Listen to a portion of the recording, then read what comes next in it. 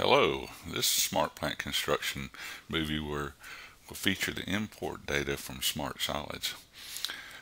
We use the SmartPlant Interop Publisher product as an integration platform to allow us to bring in all types of formats. In this particular case, we're going to bring in a SmartSolid into SmartPlant Construction.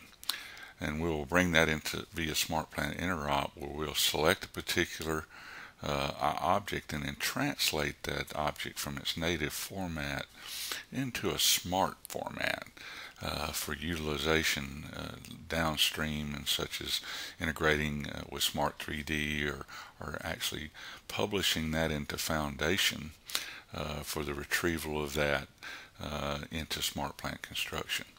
And once we do the translation, we can do a quick sanity check in SmartPlant Review to ensure that it actually translated it prior to us actually going through the publish process.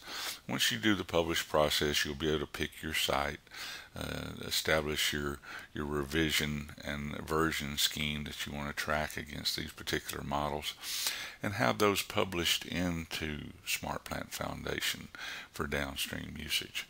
So you can see here that we've published those into SmartPlant Foundation, and that allows us to have the intelligence and the integration of that with our other data to be able to, within SmartPlant Construction, to retrieve that data into SmartPlant Construction for subsequent usage.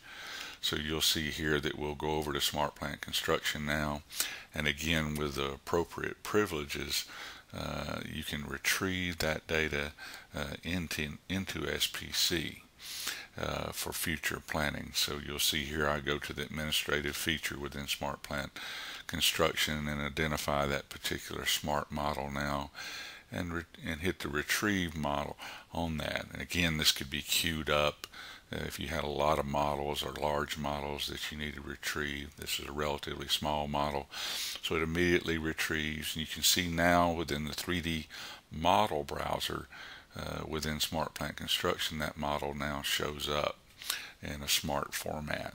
And that model also carries the intelligence with it, the properties information, the capability for you to select that model and to drag and drop components of that model into SmartPlant Construction. So another integration feature.